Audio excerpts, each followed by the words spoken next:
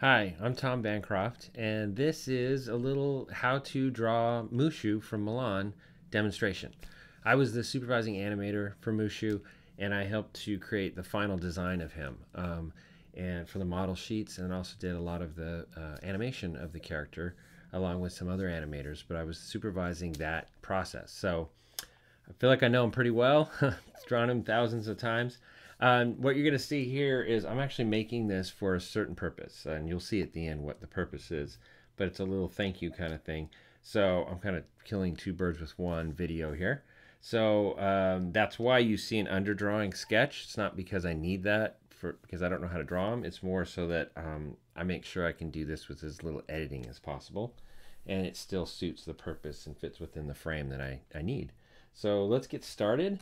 I'm gonna stay kind of zoomed out a little bit here, and I'm just grabbing in Photoshop here a little kind of a sketch brush, and I want to stay pulled out a little bit so that we can see how to construct him. We'll start with the basics, and that is, let me go a little thicker on this pencil, starting kind of with an oval for the cranium of the head. And then I'm going to slice that 3/4 in the middle, and that's going to be where those eyes are going to lie. They're kind of oval shaped eyes, and we'll get to that in a minute.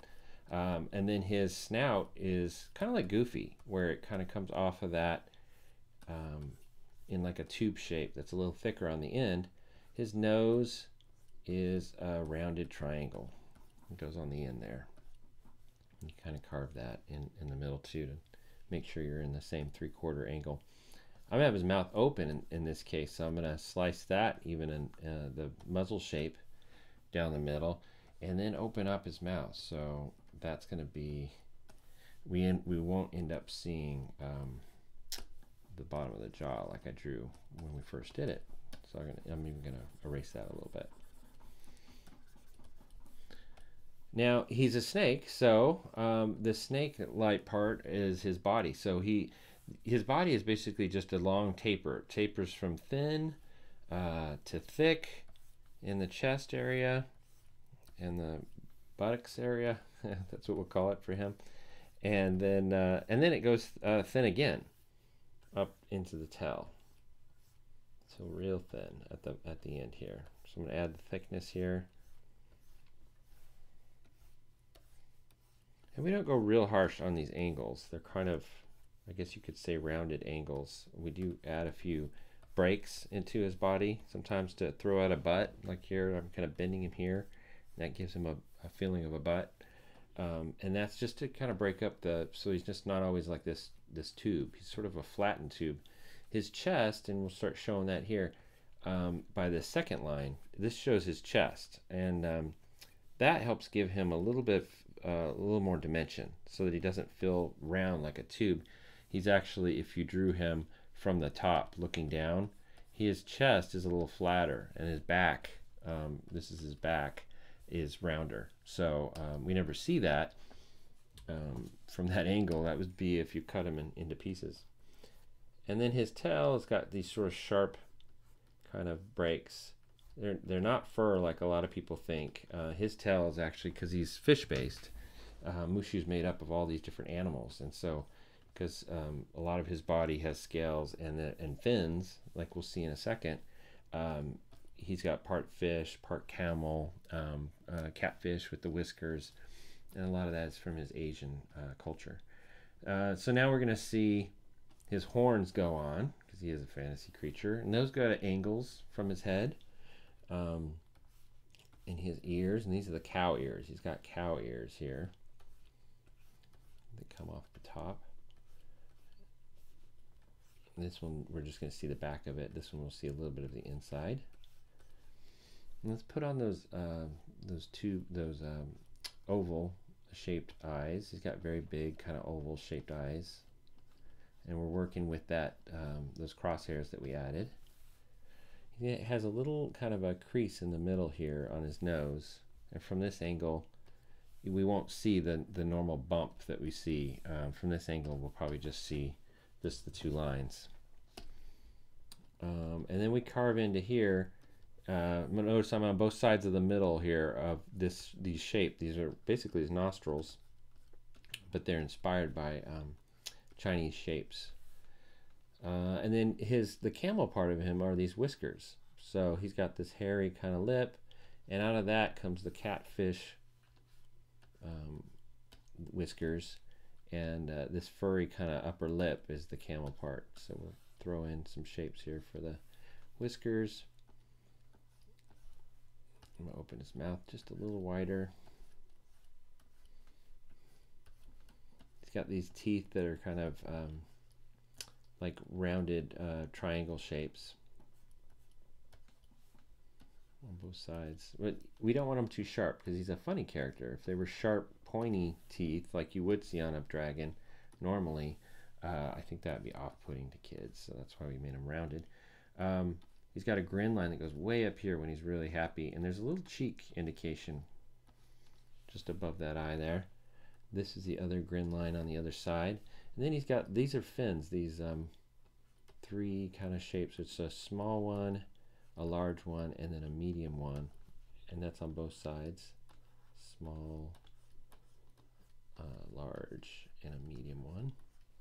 And those can animate with this as he talks. They can kind of go up and down. And if he's sadder, they can droop. So there's a little emotion that you get out of those too. Okay, so then he's got, well, let's add the arms. And they're thick to thin, so they kind of start, you know, basically just a fourth of the way down his body, and they go thick to thin. And they're kind of curved. And there's little tufts on the end. We'll get to some of the details in a minute. And then of course he's got sharp, but kind of like I said, rounded sharp edges to his fingers, because on a real Chinese dragon, those would be like claws, like an eagle. So we've kind of changed that, evolved that, and simplified it to these sort of rounded claws that he's got. He's going to be gesturing to something, so that's why I have this arm out. And notice it's a little thicker at the elbow, you know, especially when he's gesturing to something like this. Straight on one side, a little bit of more curves on these sides. Now let's get down to his legs. They're at the bottom, but it's like, you know, another, whatever, fourth. If this is a fourth of the tube from the head to the shoulders, and then there's another, maybe a little more than a fourth for the body to where the legs start, and then another, you know, third or whatever for the tail, so it's a little bit longer. Let's see, so they, again, this goes thick to thin, so it's thin at the base to a thick kind of a knee, and then thin again to these kind of S-shaped feet that he has. And again, those would be in a real life, if there is such a thing, a real life Chinese dragon, it would be sort of the talons again for like an eagle. And again, we've kind of stylized these to be these sort of rounded kind of shapes. So they are claw-like. They're a little bit more fun and stylized to go with that. And he had, above his eyes, he has some eyebrows that we added. All right, so that's the basis of Mushu. So let's kind of move on to adding details. And I like to just do this. I'll go over it in a black now. I always add a thickness to the eyebrow, the top or the eyelash, and that's to kind of represent an eyelash, so that the top of his eyes always have that thickness to it. We'll have his eyes looking at us. They're a little ovalish, somewhere in between a circle and an oval. I always add a highlight. There's his grin line here. It goes right into kind of a little bag under his eyes.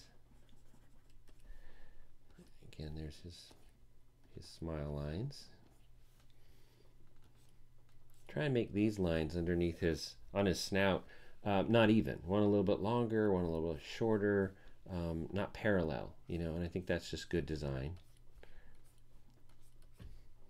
So I'm basically adding details and doing a kind of a cleanup now, cleanup sketch. So it's just a little tighter, and as I go, I'm trying to add a little bit more flair to the drawing too. So again, just doing this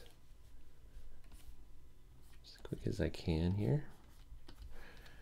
Let's add this, nice smile.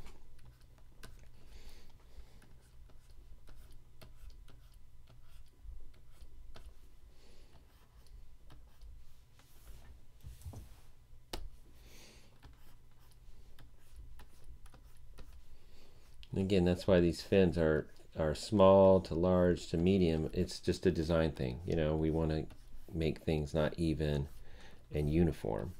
So anytime we can break up shapes and make them, you know, go from uneven, you know, uneven is a lot more appealing than just even, everything's the same. So that's why a lot of our shapes, and here I'm even trying to show a little perspective by making some of these teeth look like they're going away. They're a little thinner.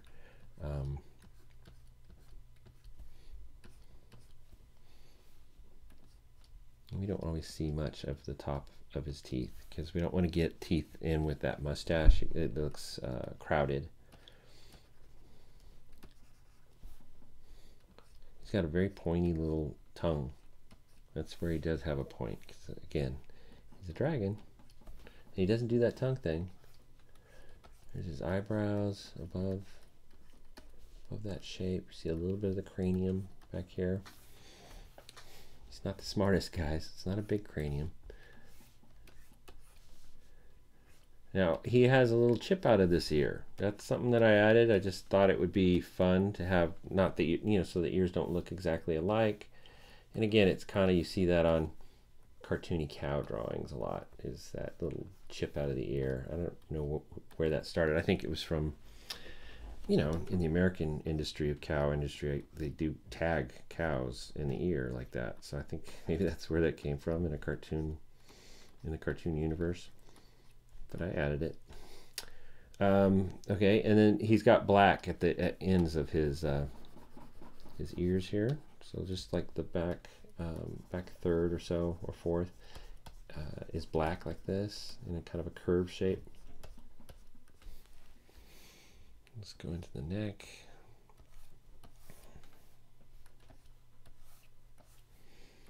And that's where you can add a little bit of a break, because right there at the chest, I think it always looks good. Gives him a little bit feeling like he's, sorry, that messed up, like he's sticking his chest out. Let's see, let's keep going with this. And again, there's on the little tufts of hair, they're still kind of sharp, because again, they're not fur, they're more like, he's part fish, so more like fins. And so, but I do use them as hair in a way, in a Disney tradition. So, and again, make them different sizes. So there's only 2 or 3 on each elbow. Whenever possible, we try and group the fingers together. That's in a very stylized way. So that's kind of what I did here with these 2 fingers.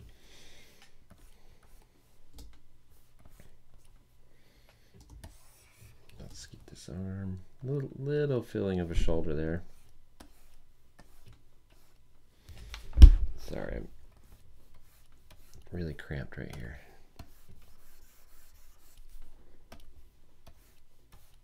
I hope you can hear me after I drop that mic. Now remember, his thumbs and fingers are this sort of rounded, pointy kind of blades. You know, they're not. We don't want them to look like blades. So that's why they're a little bit pointy. Do a little bit of overlap here on these fingers. So that pinky finger, it looks like it's, you know, overlapping.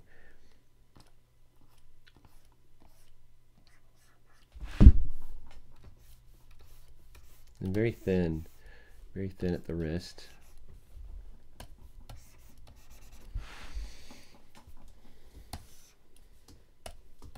Back to his body.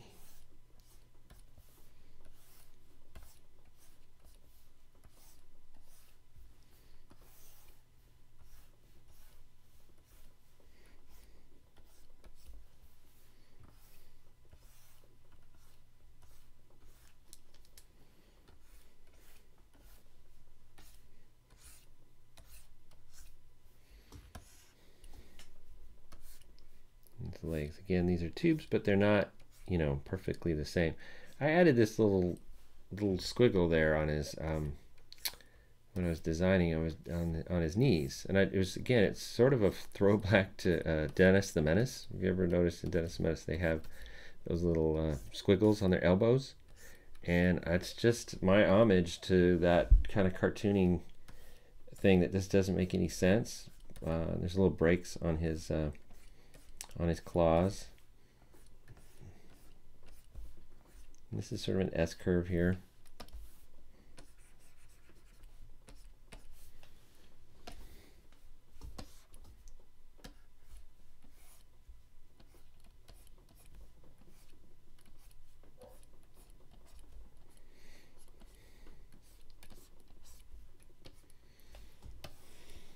But you know, didn't think that Mushu had anything to do with Dennis the Menace, did you? Yeah, and make these, again, they're kind of sharp and pointed, but make one kind of bigger, one bigger shape, one medium shape, and one smaller. And sometimes we even kind of throw one hair off of it, and that just makes that look, it's hairy but not, you know. All right, so where are we here? Let's reduce this down. Oh, what we forgot was the fin. So here's the details. Again, break up the shape. So a small fin, and then this one is going behind here. It would be the big fin.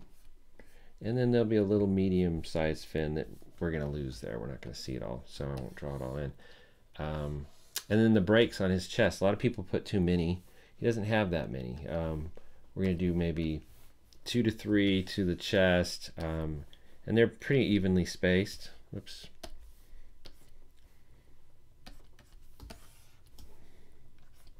But as you can see, I only did what, 1, 2, 3, 4, 5, 6, 7 of them. There's probably around 7 in general. All right, now we can cut this off and have fun. Because I wanted to make this go a little quicker. So now it's starting to look like Mushu, right? Let's see. I think, did we do it all? I think we did. Let's zoom out now. See if we can finish this up and get rid of my swatches. And now you can see why I'm doing this, which is right here. I had 10,000 followers on Instagram, so I just was making this for that reason. So thanks for joining me, and this was fun to do. I hope you guys got something out of it. I hope it came out, and then you can see more teaching things that I'm doing on taughtbyapro.com.